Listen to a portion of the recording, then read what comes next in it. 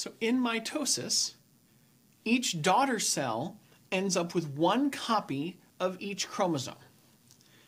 And since you and I start out with 46 chromosomes in each of those cells, that process isn't random, right? Instead, it's highly coordinated, and the actions, the steps of mitosis, generally we break them down into 5 phases, 5 different kind of pieces. And of particular importance is actually the cytoskeleton. So as we talk about the events in mitosis, pay attention to both what's happening to the chromosomes as well as how the cytoskeleton is involved in making sure that both daughter cells end up with one of those 2 copies. And so we start off with prophase.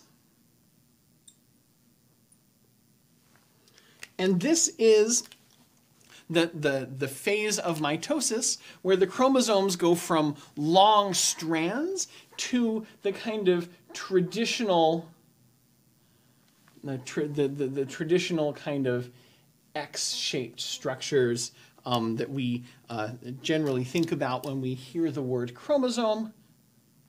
They're still hanging out in a nucleus. And this is also when the spindle apparatus begins to form. And so the spindle apparatus is a cytoskeleton structure. It's made of microtubules.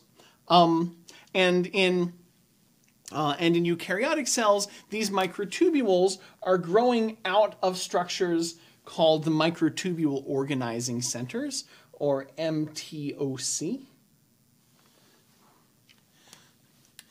Next is a phase called prometaphase.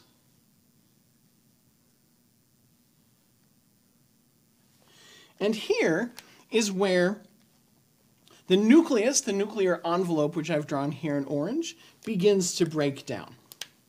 And as the nuclear envelope begins to break down, then that allows the microtubules to attach to the centers of the chromosomes. And the place that those microtubules are attaching to those chromosomes is a structure called the kinetochore.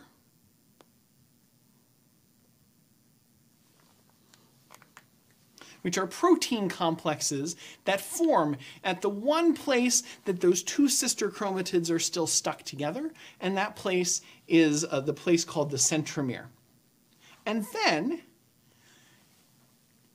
the microtubules that have attached to those kinetochores begin pulling on them, and something kind of cool happens.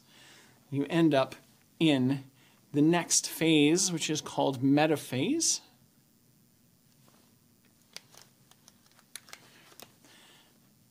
And the microtubule organizing centers in metaphase end up on opposite sides of the cell.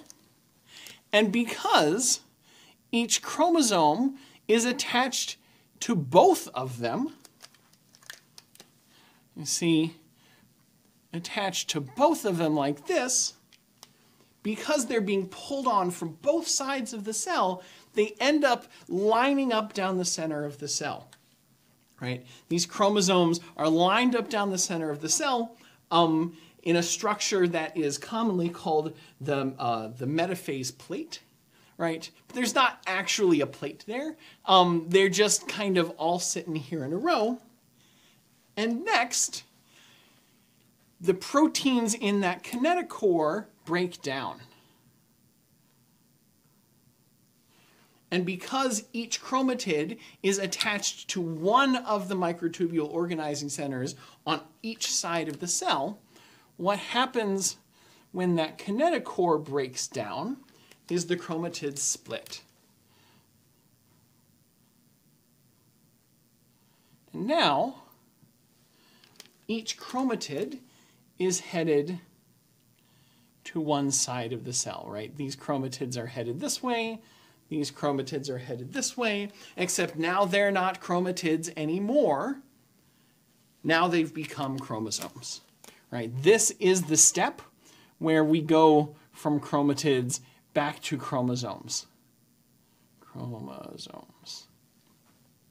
Okay, they're independent pieces of DNA now.